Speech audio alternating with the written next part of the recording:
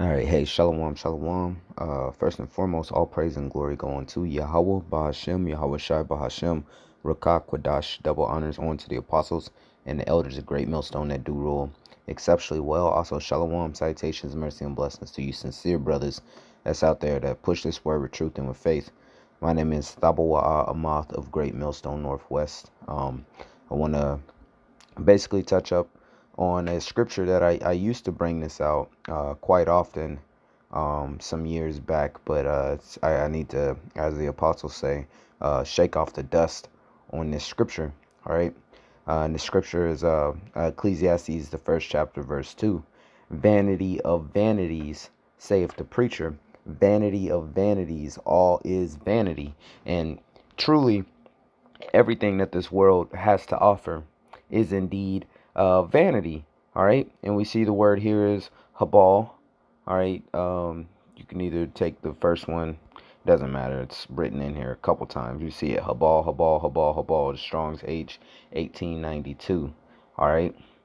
Um, and what the definition says for it is emptiness or vanity. All right, figuratively something transitory or unsatisfactory, often used as an adverb, altogether vain and vanity. All right, things that are vain is exactly that. They are empty. They hold no value, man.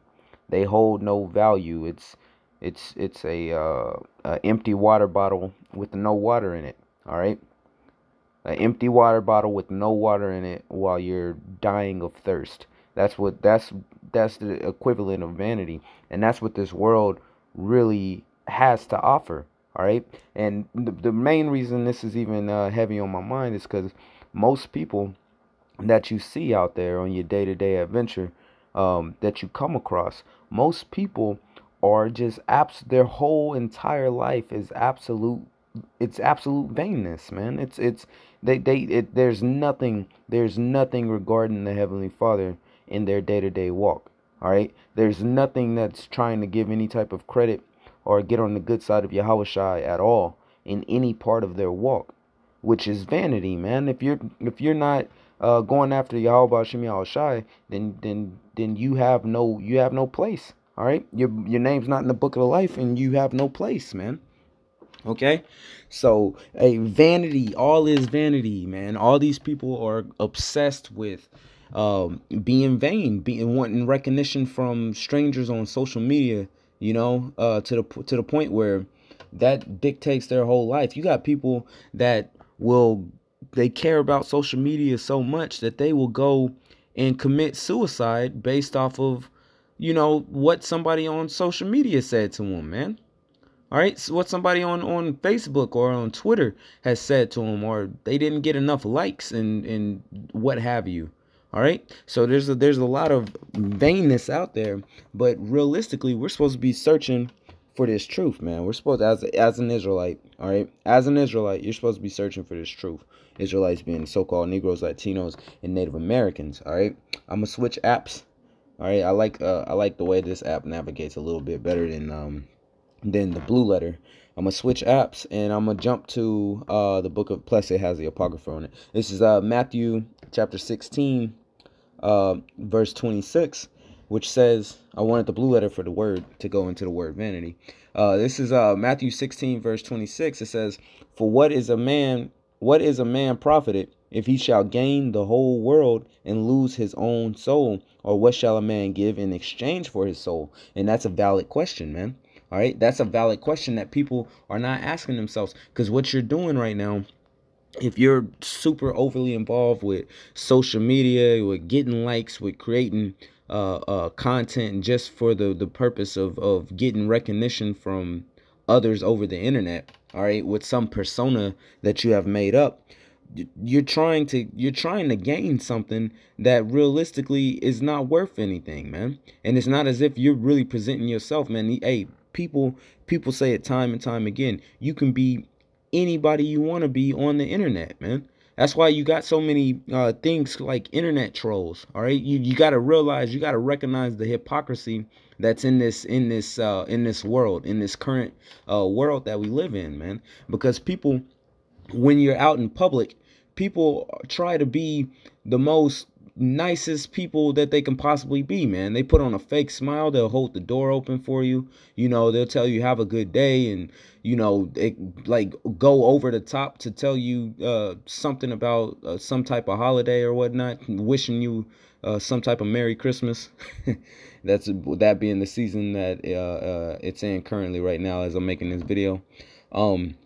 You know, they'll go over the top for all this in the sense of making it seem as if they're a nice or a good person. Then they go home and they get on that computer, or they pop on that cell phone or that tablet, all right, and they get on the internet and they become the most wicked and evil people on the planet, man. Got all kind of shit to talk, all right. Got all kind of hateful and mean things to say. But when they're in public, when they're right there face to face, oh, they're nice, man. They're, you know, they equate themselves as an angel, when realistically all they are is a devil, man. That's what's going on. All right, these people, what are you profiting? You're profiting this internet recognition, this internet persona, this internet feeling of boldness and comfort. All right, but in real life, you're weenie. All right, in real life, you're very soft, man. In real life, you don't present yourself as a masculine man. All right, but over the internet, you present yourself as a masculine man. Or in real life, you don't present yourself as some type of assertive woman that, you know, has comments and 2 cents to say. You know, in real life, you're real quiet and shy, but you get on that internet and it's a whole nother animal, man. All right, that's worse than the liquid courage that you get from liquor. Getting that internet, man, being able to be anonymous, to make some type of profile, make a name, but don't really have to post your picture up. All right, and that type of vanity right there, it's causing a lot of hypocrisy, and these people are doing nothing but proving it that they are not gonna have any type of profit, man. All right, that their hearts are not towards Yahweh Shem Yahweh Shai. All right, let's go to the book of Job, chapter 27, verse 8. All right, it says, for what is the hope of the hypocrite, though he had gained, when the Most High take away his soul? Right. So what's the hope of that hypocrite, man? All right, look, you're gaining this recognition. You're gaining your consolation, man. You're gaining your prize, being that you're getting thousands of thumbs up on Facebook, man. All right, you got all these Instagram followers or whatever. All right, you're gaining that. You're gaining that, and you got it, man. But when the Most High takes away your, what are you gonna do when the trouble happens, man? What are you gonna do when the internet gets cut off? All right. All that shit you was talking. What are you going to do when the internet get cut off? What are you going to do when people actually start popping up at your door, man? For all the shit you've been talking. All right? Because you don't have the Heavenly Father to protect you. You don't have the, you know, Yahweh Shai that's batting for you, keeping those type of demons away from you. So what the hell would you do, man? All right?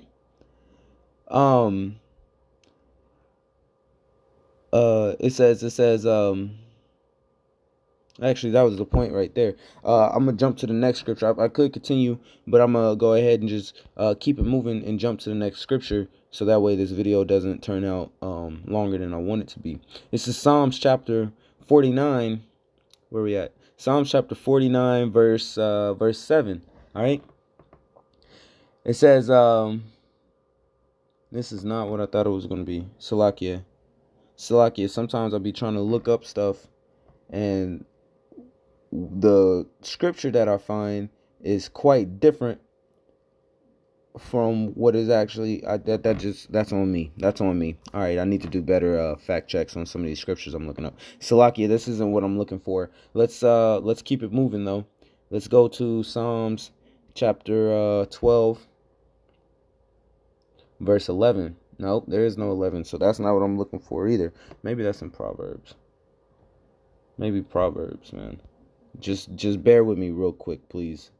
Bubba Kashaw, just bear with me real quick. And let me see. Okay, this is looking better. So this is Proverbs chapter 12, verse 11. It says, he that tilleth his land shall be satisfied with bread, but he that followeth vain persons is void of understanding. And that's this world, man. This world, everybody that's partaking with this madness that's going out there in the world, man. Everybody that's not involved with the truth, what you're doing is you're following some type of vain person, all right? Which means that you're void of understanding. If you had any understanding, especially if you're an Israelite, if you had any understanding, you'll be getting down with the program, man. You'll recognize what Yahweh Ba'ashem Yahweh Shai got in store, and you would get down with the program, regardless of if they saying that, hates, regardless if they crying of hate speech, regardless if they crying of terrorism, regardless if they crying of anything that they crying. All right, you got to realize that the most hateful race of people on this planet by far is the Edomites, man.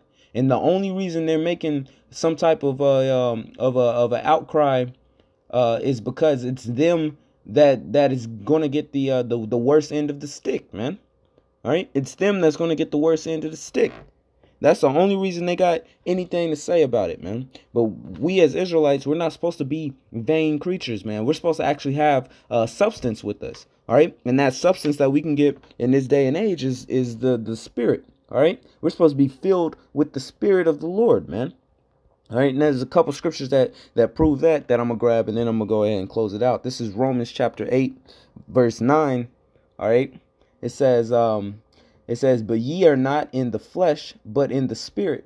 So if so be that the spirit of the heavenly Father dwell in you.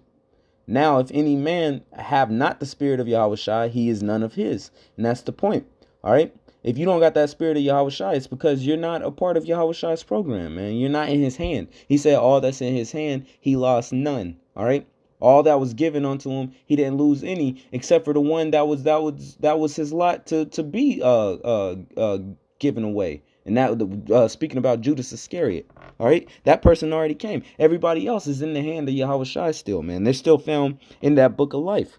All right. So if you believe yourself, or if you hope for yourself to be in that book of life, you're supposed to be filled with the spirit of Yahweh Shai, man. Not that vain spirit that the world offers. All right, that empty, everything these people do, it amounts to nothing, man. Going to work for Esau, that amounts to nothing. Because what are you doing? You're just getting yourself further into depth. Going into college, you're just getting yourself further into depth. All right, learning about lies, basically, because Esau's not telling you the truth. It's not as if you go to the college and you learn about who the Israelites are. It's not as if you go to college and you learn about what has gone on in our history. Only thing you learn about is Esau robbing, pillaging, and murdering, man. All right, that's the only thing you find out. So we're supposed to be filled with the spirit, because through the spirit we found all this information, man. Through the spirit we was able to recognize that we were Israelites. All right, and to be able to expand the truth as far as it has gotten, through the mercy of Yahweh Ba'ashem Yahweh Shai. Okay. This is last scripture I'm gonna grab. This is Galatians. This is Galatians chapter 5, and I'll go and start at verse 16. All right. It says, "This I say then, walk in the spirit, and ye shall not fulfill the lust of the flesh." All right, because the lust of the flesh also brings about vanity, man. People following vanity, for the most part, they're following after their own lust. Okay, it says, for the flesh lusteth against the spirit, and the spirit against the flesh. And these are contrary the one to the other, so that ye cannot do the things that ye would. But if ye be led of the spirit, ye are not under the law. And what he's speaking about is under those laws that's gonna straight up condemn you, man. All right. What he's speaking about right now is grace, which the Christians in the Catholic Church have a twisted and perverted version of, man.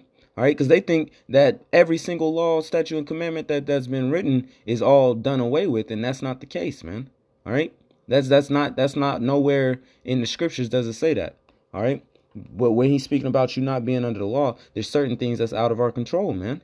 Plus, the elect, as my camp leader and the elder of this region, Uriah, as he says, all the time. The elect can do no wrong, man. And the reason why is because these sins are not, the sins ain't gonna be counted against them, man. All right. The laws that they happen to break on a day in and day out, not on purpose, but that they do happen to break, the Heavenly Father's not going to count it against them, man. Yahweh Shai has paid for those sins. All right. So that's what's been spoken about here. But anyway, that's the point, man. I just wanted to touch on vanity once again. Had to dust off that scripture, Ecclesiastes 1 and 2, because this world is full of nothing but vanity, man. Nothing but emptiness, you know. And as Israelites, we're not supposed to be empty. We're supposed to be filled with the Spirit of the Lord. Hey, Lord willing, this has been edifying, man. Until next time, shalom.